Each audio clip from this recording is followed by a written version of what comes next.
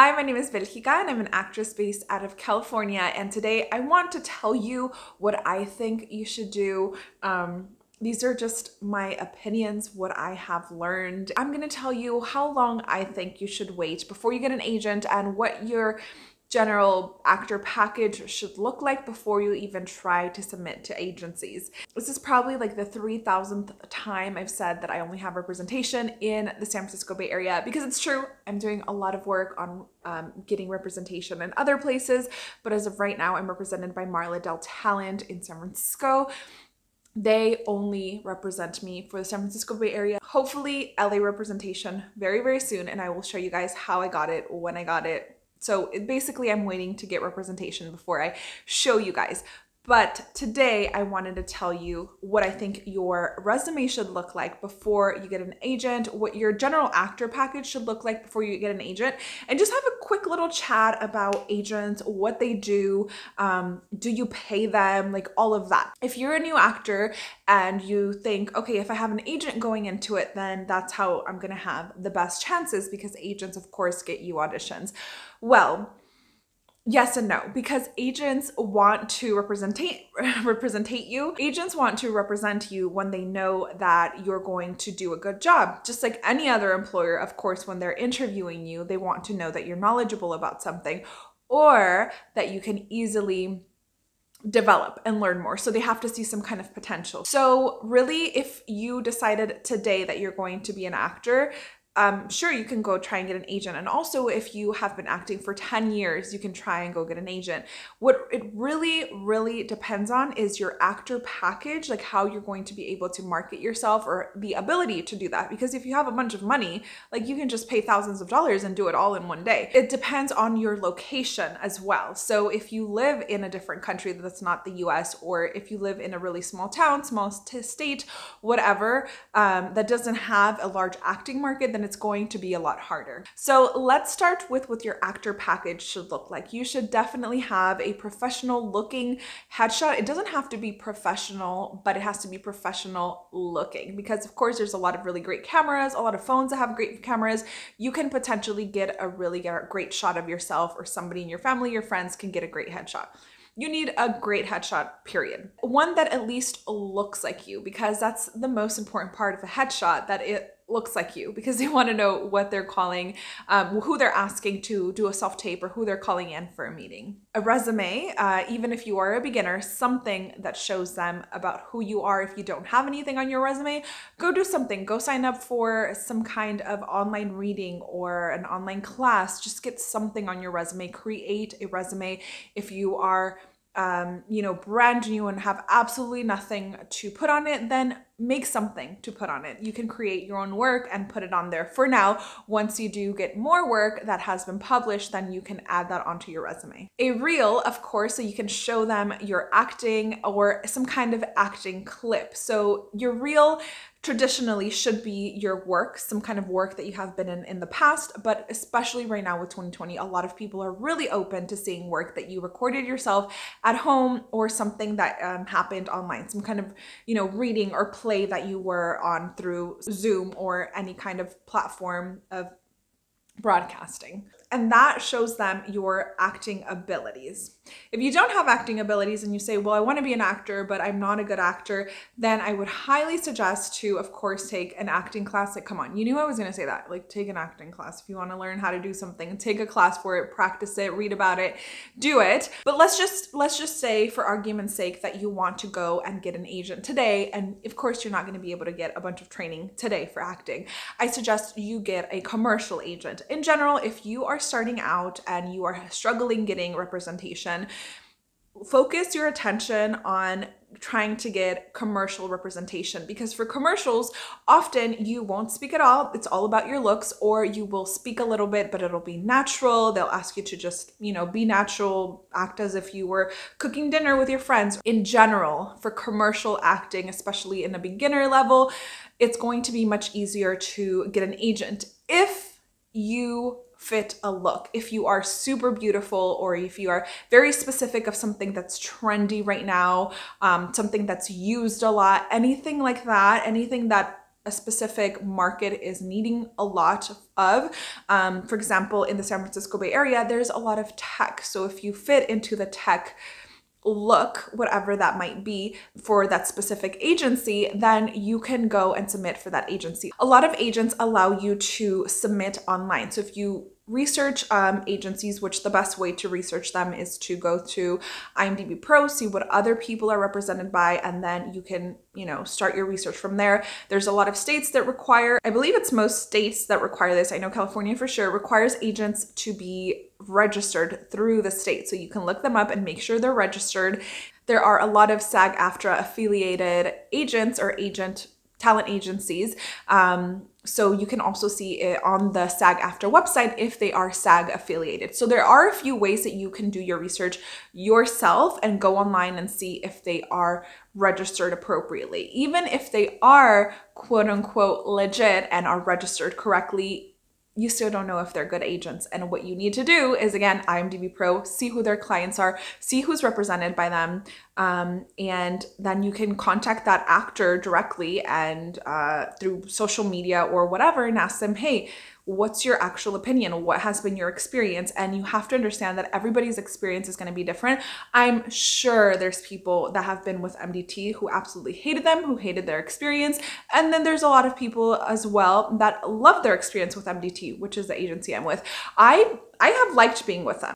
And when you are doing research for agents, make sure they are at the very most 3 hours driving distance away.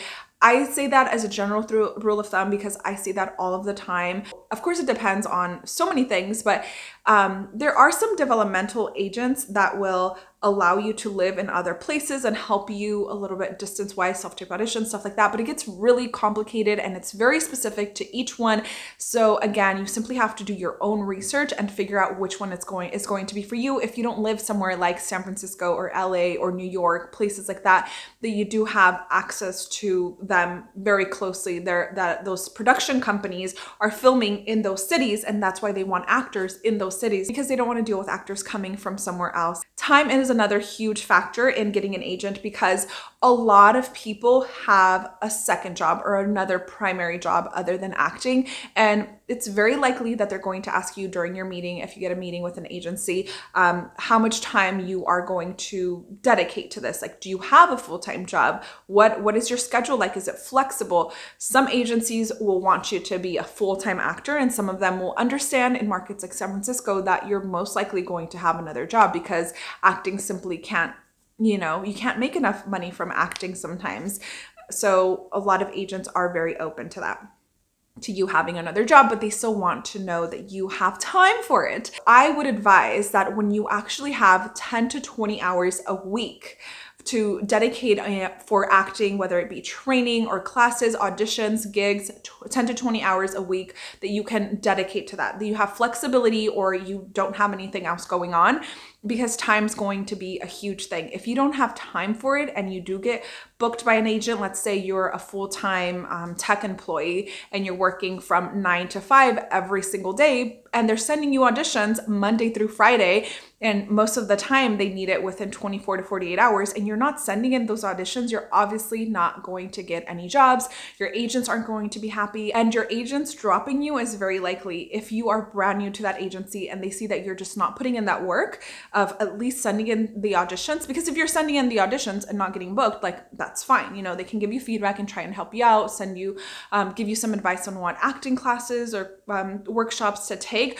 But if you're not even submitting the auditions, like, they're not going to want to represent you because it's going to be a waste of time. You're wasting their time if they're having to send you these things and remind you of all of these things. Like, they could just be sending it to somebody else that might actually book the job and, make them money, because ultimately that's what agents do. They get you jobs and they get paid from that. So that's one of the questions I have seen quite a bit in the comments is, how much do you pay an agent? And as far as I know, agents in California, they have to work off of commission. And really, if somebody's telling you like you have to pay them a monthly fee or a yearly fee to get represented by them, I would say keep doing more research and get represented by somebody who will simply take a commission from you, usually 10 to 20%, depending on the type of agent. It will be 10 to 20% of commission of whatever jobs they get you. My advice on if an agent wants to charge you money is don't do it. Do it only on commission. Make sure to read your contract, of course. Make sure that you're not trapped in a contract that's forever, something that you are able to get out of. Most acting contracts will have some kind of verbiage in it that says the agents can drop you and you can drop them at any time. Usually they want it in writing. So of course they can prove that, you know, you were dropped or that you decided to leave them. But always make sure to leave it open, especially because you are an artist and people can take advantage of you. If you somehow make it really big and you're under a contract where you're forced to give them 10% of the $10 million you did that year or whatever, which is very uncommon, let's be realistic, but you should always protect yourself and always read your contracts. And if they're not providing a copy of the contracts that you are signing at a gig or for an agency, make sure you take photos of them because they will come in handy. There are some registered legit agents that charge money, but I simply don't see the reason to. I don't see why they wouldn't do what pretty much everybody else is doing. I'm not saying it doesn't happen that people ask for money to be the representation, but just don't do it. Just continue to do your research and find something that's a little bit of a better fit. For me, in my opinion, what I think is a better fit is if they're taking a commission. Of course, your talent level and how much experience you have is important when you are approaching an agency, but there's so many different kinds of talent agencies that are boutique ones or just really, you know, big ones that represent America Ferrera and huge stars like that. But there are all kinds of agents. There's developmental agents or agents that will not even look at you unless you've been at least, you know, had at least 5 co-star roles. There's all kinds of agents. So you simply have to do your research. And like I said, commercial agents are a lot easier to get than, let's say, voiceover agents or theatrical agents. But from my experience, let me tell you that I went to college for theater and I had some experience, you know, in theater, and I had a little bit of work here and there of commercials. And when I submitted to agencies, I actually only submitted to 2 agencies in San Francisco. I was treating it as oh, this is practice. This is to see what it is like, because I didn't get taught in college what that was like at all. So I submitted to those 2. I went to my meetings. I brought what they asked me to bring, and they both wanted to sign me. And I was like, oh, shoot, like I should have done this as soon as I, you know, moved to the Bay Area when I was 18. And then I could have so much more experience because they would have been getting me jobs throughout college, and I could have paid for college with some of that money. But go for it. Even if you apply now and you maybe aren't the most developed as you can be, look for the agencies that are willing to take people that aren't as developed. Look for commercial agencies and just go for it, because if they say no now, it can be that you are just not developed enough. You need a little bit more training, more experience, or they already have too many people that fit your same look, your same type, and maybe in the future they will have need for you, and in the future you can apply to be represented by them again. They often will have on the website like how long you should wait before you reapply. I know I talked a lot in this video, but I wanted to talk to you about agents in general because I've been getting so many questions about it. You can be an actor without an agent. Of course, an agent will help you develop your career and you will get much, much better opportunities through agents. There's a ton of videos that I have made about casting websites because that's one of the ways that you can find your own work by self-submitting. Let me know if you have any other questions about agents because, of course, I didn't cover like everything. I just covered the surface of a lot of things. So I will of course make another video like this about agents soon. Thank you so much for watching. At the end of every video, I feature another channel. This is today's feature. If you would like to be featured on my next video, make sure you're subscribed, like this video, and leave me a comment.